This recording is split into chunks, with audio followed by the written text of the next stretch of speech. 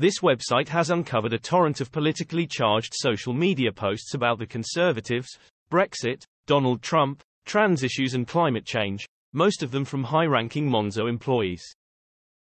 This comes as it has emerged that Chancellor Jeremy Hunt was refused an account with the bank, which has around 7 million UK customers. It was also reported that staff had referred to the Tories as evil and ugly via internal messages seen by The Telegraph, and that Sir Jacob Rees-Mogg could do the human race a favour by leaving politics. Prior to the tweet in July 2022, head of customer experience at Monzo, Harry Ashbridge, posted to Twitter, "If Russians want to get into the UK, no questions asked, they just need to donate to the Tory party." In July 2021, Mr. Ashbridge wrote online, "Always baffled by the people who insist Boris is some kind of 4D genius.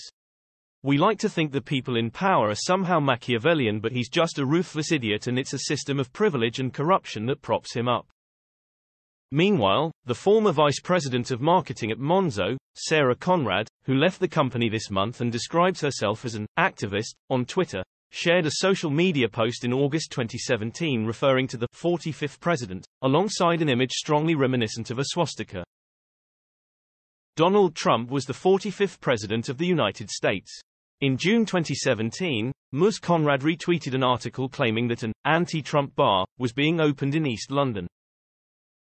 In January of that year, the marketing guru once again took to social media to attack the then president, writing simply, "Golden showers for real Donald Trump."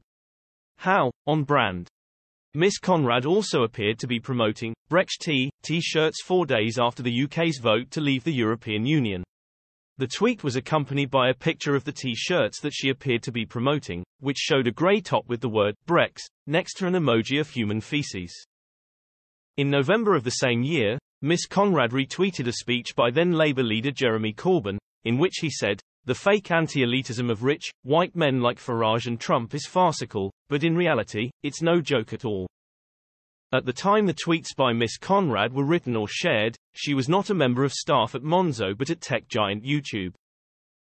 Adding to the pile of senior Monzo staff taking aim at the UK's governing party is the company's director of US operations, Thomas George.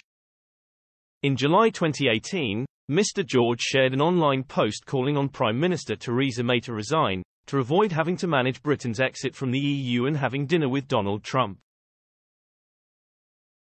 It said, "If I was Theresa May, I'd just quit today. Brexit is a bad show, and that way you'll get out of dinner with the American idiot."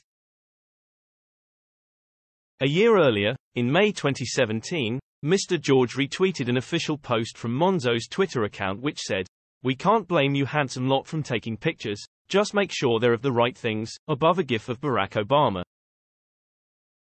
Mr. George said of the post, "Does your bank send you Barack Obama gifts? Thought not." The actions of the Tory party and Donald Trump were not the only hot-button political issues exercising Monzo staff. Climate change was another subject of concern for a senior employee of the bank. On June 6, 2021, the chief of staff to the CEO of Monzo, Vivav Butler, reposted a Guardian article from the teenage eco-fanatic Greta Thunberg, in which he quoted her as saying, "Climate change will overwhelm every issue." According to his LinkedIn profile, Mr. Butler started at Monzo 2 months after retweeting the Swedish climate activist. As recently as February of this year, an engineering manager at the challenger bank by the name of Chris Socher shared a tweet lambasting Home Secretary Suella Braverman's stance on migrant boat crossings and cheekily calling her a political refugee.